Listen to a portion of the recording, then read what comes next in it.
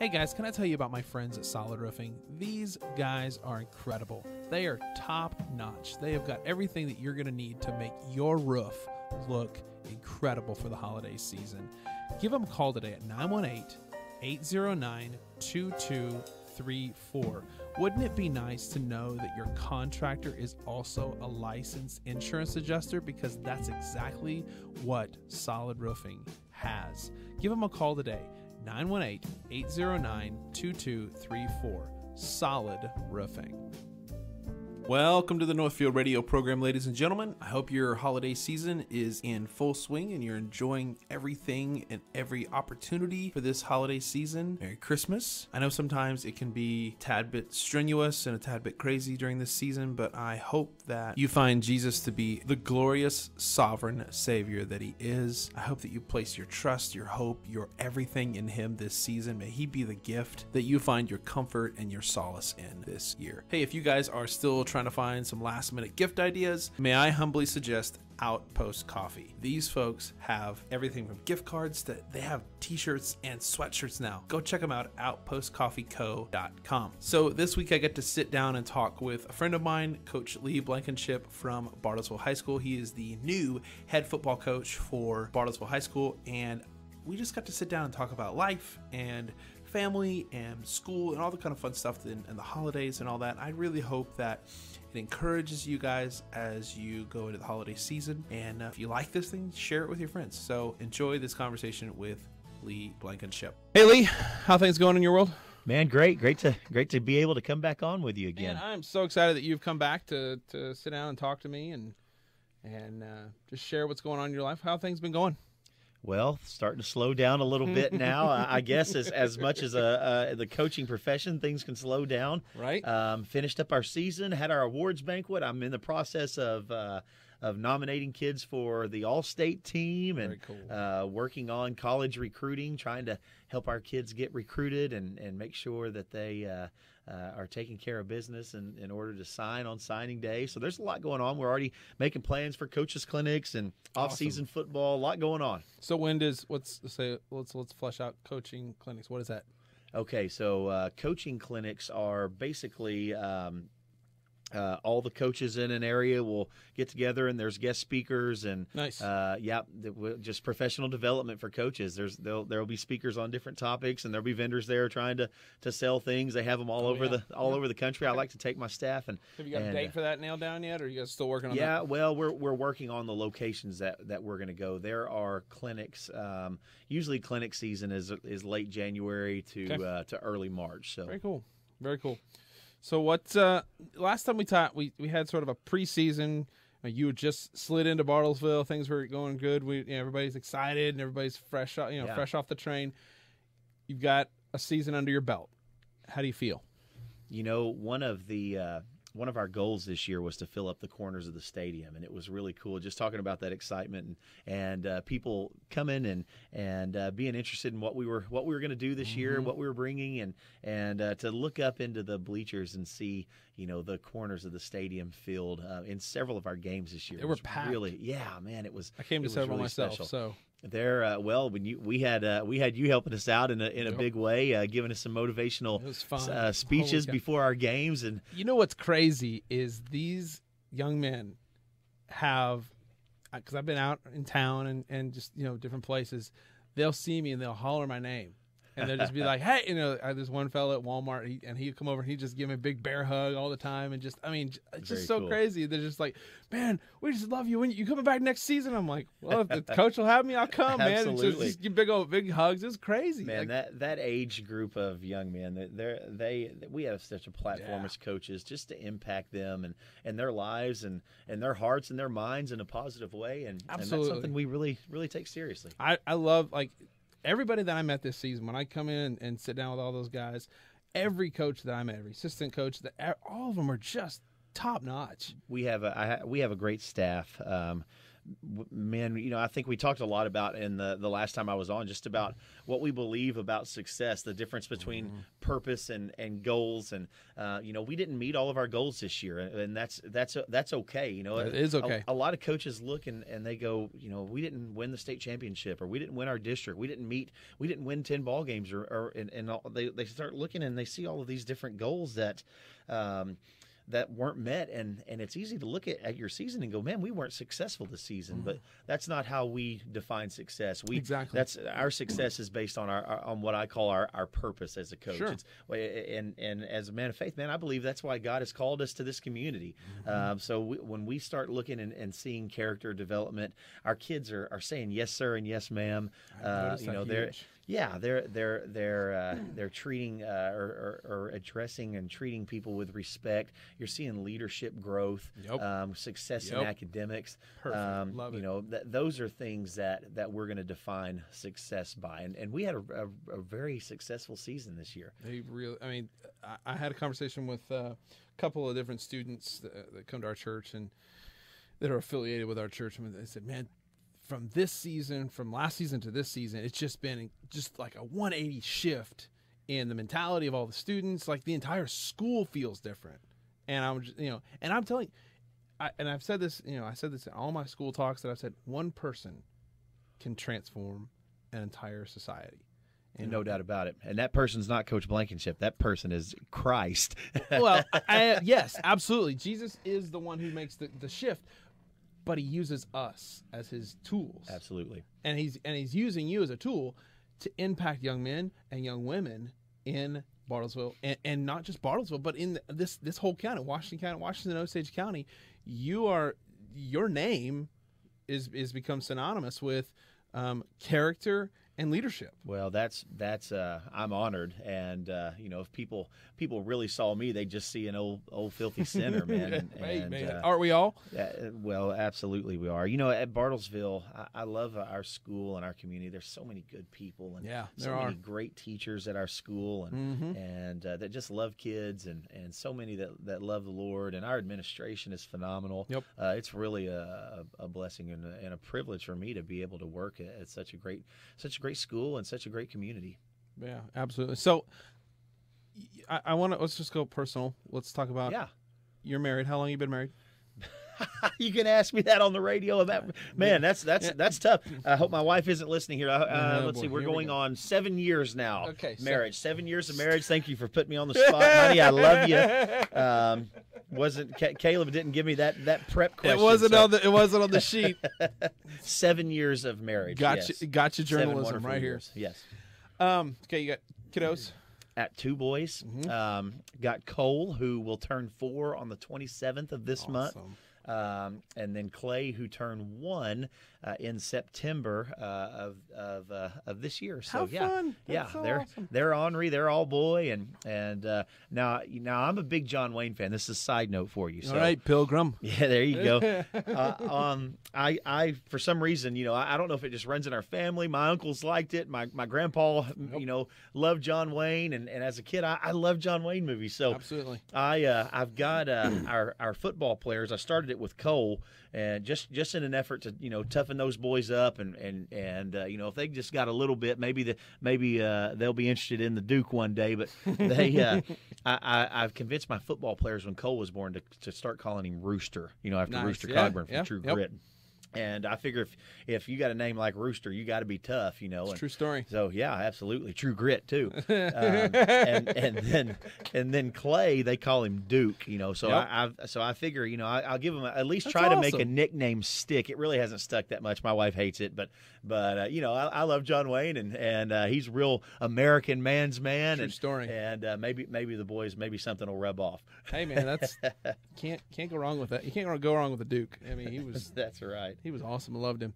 All right, so I saw a hilarious picture your wife put on social media because this last week was the OU Texas game. Yes. And here, so I don't understand because I wasn't paying attention to I like sports, but I'm not like dialed in as much. And I guess there was some sort of a stink over the horns down Yes. thing. What was So the Big 12, which is the conference that OU and Texas play in, there, they're playing for the conference championship last week, and they Lincoln Riley made the comment on one of his radio shows that the Big 12 informed him that if any of the OU Sooner players gave the horns down sign, which is almost like an unofficial OU symbol, yeah, right. That they would be penalized for it. So the Big 12 just warned him that couldn't happen. So he was asked a question in one of his radio shows, and he mentioned that, and it just caused a huge uproar on social we media. live in. Oh my goodness, Man, there were some hilarious videos and stuff being put I out. saw your wife. So your wife had on University of Arkansas, so I'm assuming that she went Yep, there. my wife, and this was a young picture of both of you. Oh, this man, was pre-beard. I was like 70 pounds lighter back then. When I first saw it, I was like, well, "Who are those two?" And I was Those like, are "Oh, wait." actually like our engagement pictures. Was it really? Yeah. So those are those photos That's funny. that are way old. Yeah, she's Abby, my wife, graduated from the University of Arkansas, and obviously I was a walk-on quarterback at OU. Yep. So when we were doing our engagement pictures, we just did just The thing just that kinda united fun you and- guys together. exactly. Bring Texas down. That's right. So she thought it appropriate to make that her profile picture That's for awesome. the Big 12 championship week, especially in light of that news that Oh Lincoln man, Riley. and they did, and I listened to a little bit of the game on the radio, and it was great. I loved it. I mean, yeah, 'cause, great game.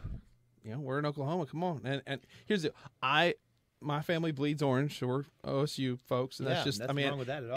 And here's the deal. I'm that's default. If I walked in crimson, because I have no fight in the game really, but my dad went to OSU, my wife went to OSU, my brother-in-law went to OSU, so I just sort of kind of that's just how things go in our world. But I'll root for OU, especially if they're playing Texas. State pride, man. Heck yeah. State pride. Heck Well, yeah. I'll root for anybody. Being an OU guy, I'll root for anybody when they're playing Texas. Right? But yeah, I'm with you. I'm a big state pride guy. I root for Tulsa and when they're playing, and obviously I follow Oklahoma football and a big fan of what they're doing but I also love the Cowboys. Shoot, I'm missing a finger, man. I love Stillwater. I probably would have fit in better at Oklahoma State than at OU, anyways. I'm kind of a Cowboy at heart. Okay, so let's hear the story because you brought the finger up. Okay, yeah. How'd you lose your finger? Okay, well, it was a horse accident. I hate I horses. told you, Oh my God. I grew up in a small town, and growing up, my parents had cattle, and we actually at one time had 30 brood mares, and my dad and my uncle together raised quarter horses, and anyways, long story short, I was it was an accident with some friends. One of my friends was loading a horse in the horse trailer, and he handed me the lead rope through. The horse kind of reared up on him and was acting up as a real young horse in the trailer. We had just been horseback riding. I was actually a sophomore in college. It was right after my sophomore season at OU. We played in the bowl game late December and then early January. I'd just gotten home, and that's when it happened. Just horseback riding with some friends, but the rope wrapped around my finger. He handed me the lead rope. And I was standing on the outside of the trailer. I always hear stories like when I was growing up, because my dad had horses, mom and dad had horses on the. They're always like, horses can be some of the most dangerous animals, son. Don't mess around with those horses. And I always heard stories. My family member got kicked, and the things like that. And nothing ever weird happened to me except for a saddle went under the belly of the horse, and I was on it, and that was the weirdest thing that ever happened.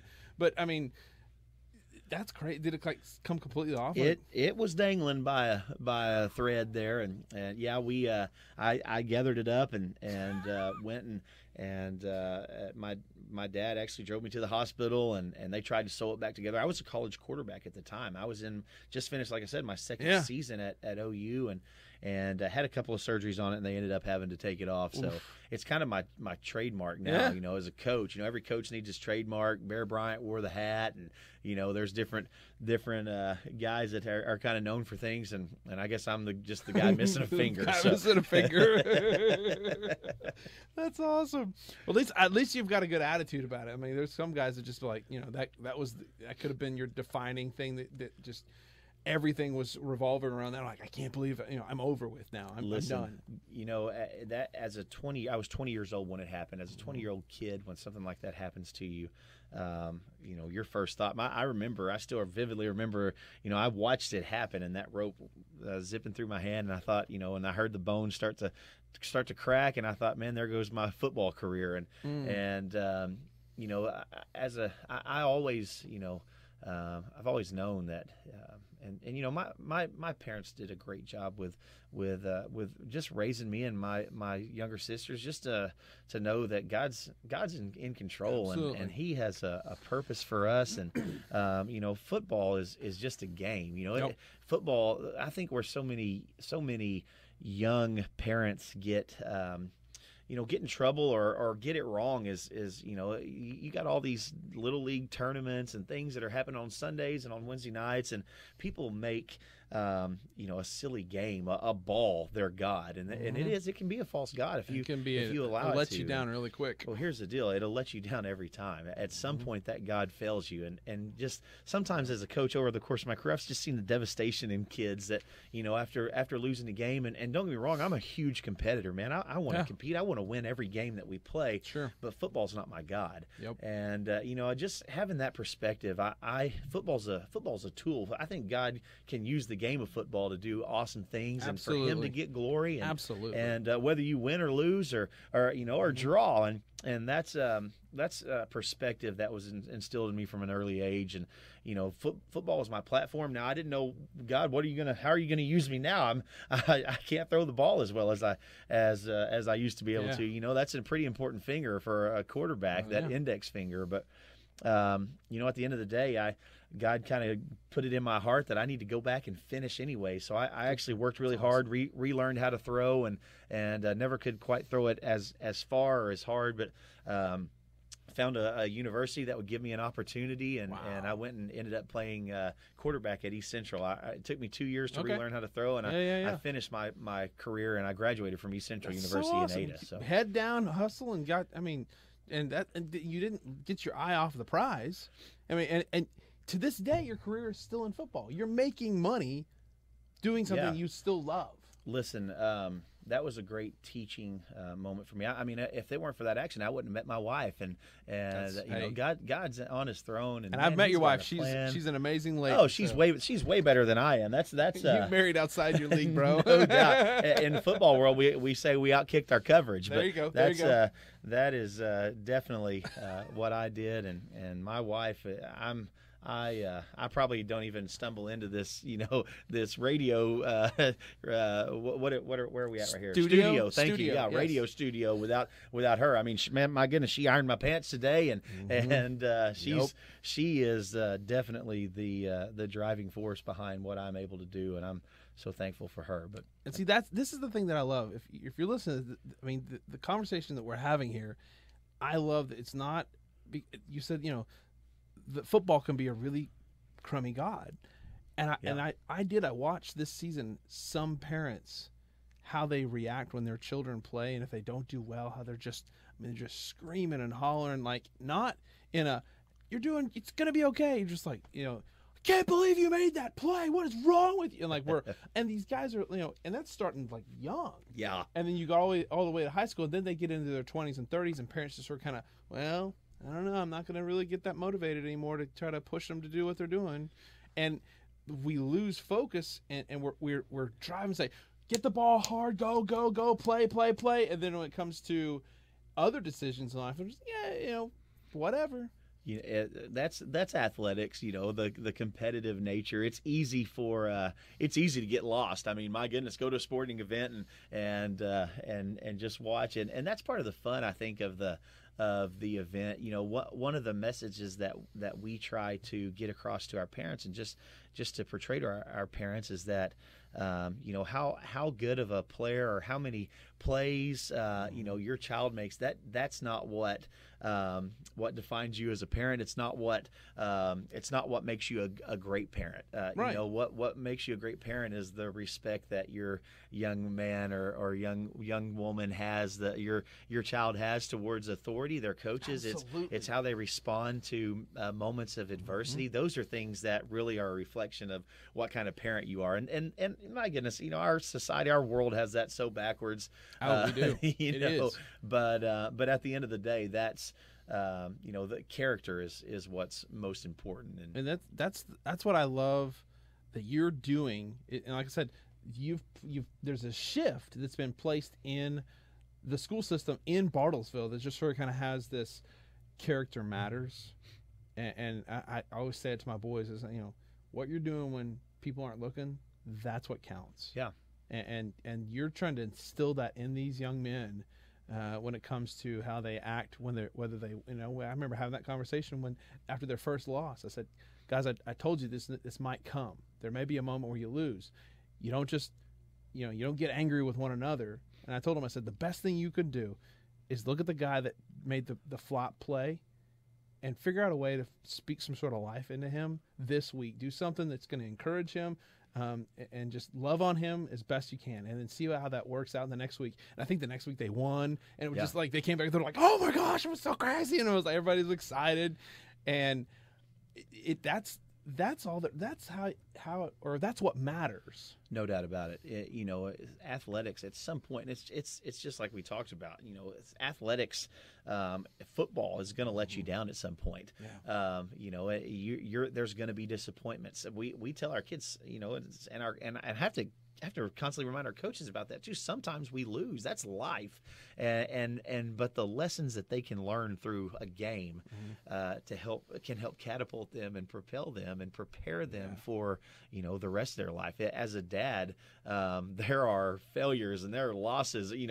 Almost every day I'm taking L's as a dad. Oh my goodness! It gets more exciting when you have teenagers. Trust me, it's weird. I can only imagine that, man. It's going to be exciting. Well, I love my boys and my girl, and they are doing.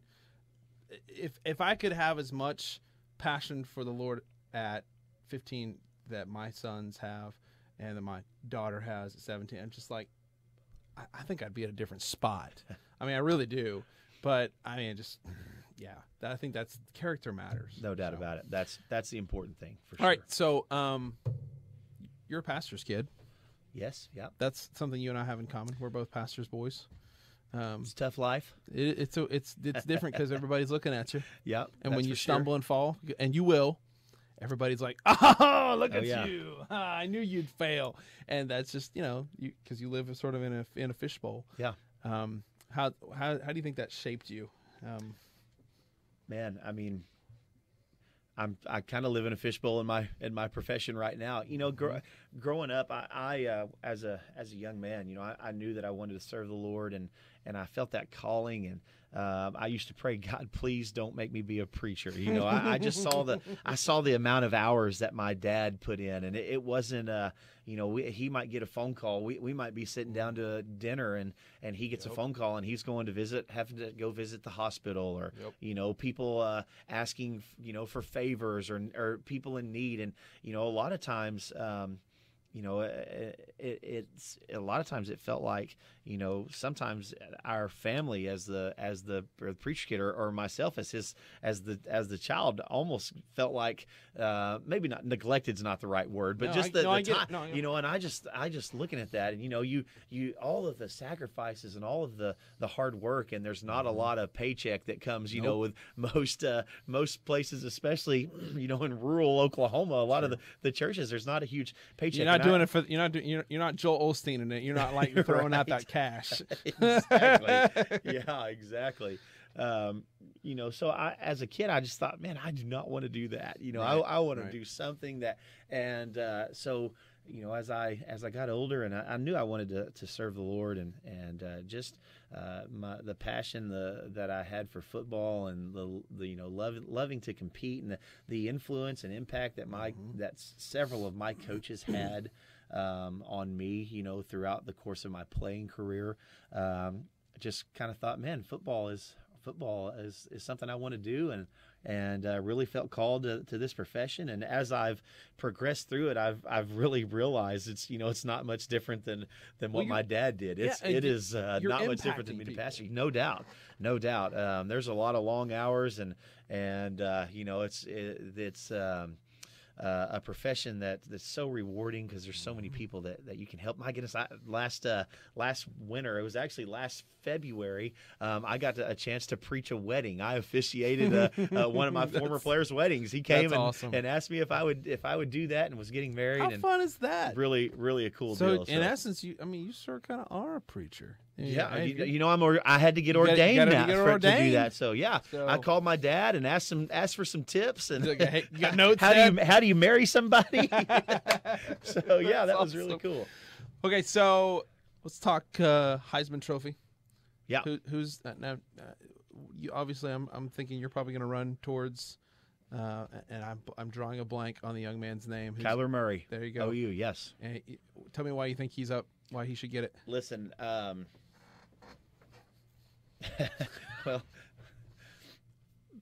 let me ask. Here's the thing. I don't. Do you think he should get it? I absolutely think he should get it. Okay. I almost was negative there, and I don't need to be negative about. We've had some defensive deficiencies. At OU, and I'm the last person to talk negatively about a coach or coaching staff. People don't understand the amount of work and parents in the stands saying you could have done that better. OU fans are extremely unrealistic sometimes, and our defense has not just played extremely well this year, but. It almost feels like Kyler's had to beat two defenses at times, the opponents and his own, but at the end of the day, man, the numbers that he has put up, just the leadership, he is a playmaker on the field. I think that the Alabama quarterback, however you say his last name, Tagovailoa, Hawaiian kid, great. Yeah. Hey, and you know what, man, I loved. After the national championship last year, he went in right at halftime and finished the game and won the game on a great throw at the end, and he gave God all of the glory and that's platform. That's why as a Christian athlete that we should compete so hard for opportunities like that. Absolutely. To have a chance to the harder we work, the more games we win. No doubt about it. That's a platform we could set up and say this God has given me the ability to do this, and this win is great, but it's nothing compared to the relationship that I have with Him. Man, that is platform, and that's a main reason why Christian athletes should compete and work hard, and it's okay to want to win and want to be successful. At the end of the day, though, I think Kyler's just Tua got hurt, and I think Kyler's just his numbers are better. Man, he has been really explosive. And is just a playmaker. I mean, the award's given to the best player in college football, and I think there's a big argument for Kyler Murray this year. I would say that without a doubt. Very cool. Well, thanks so much for coming and talking to me and doing another interview. This has been fun. Would you pray for us? Yeah, man, absolutely. Cool. I'd love to. Yep. Father, thank you for Caleb, Lord, and for his ministry. Father, just for the listeners. Father, out there, Father, I just pray that special blessings. Father, thank you for the platform that you have given us, Father, with the radio show, Father, as a coach, Lord, the platform you've given me, Father, just to point others to you, Father, to proclaim how great you are, Father, Lord, for the platform that you've given those that are listeners to the show, Father. We all have a platform, God. You have a purpose for each and every one of us, Father. And may we just recognize that. Not take that lightly, Father, and look for ways, God, that we can just point others to you, Lord. We're thankful for who you are and for what you do, Father. Thank you for the gift of your Son. Thank you for salvation, Father, as we go into the holiday season, Father. Thank you for the sacrifice and what your Son did for us on the cross, Father, that we can know you, Father. Lord, we just love you and we praise you and we thank you for this time. It's in your name I pray. Amen. Amen. All right, go get them. This program has been brought to you by DSR, a technology company that has been investing in Bartlesville families for over 35 years. DSR, we deliver technology.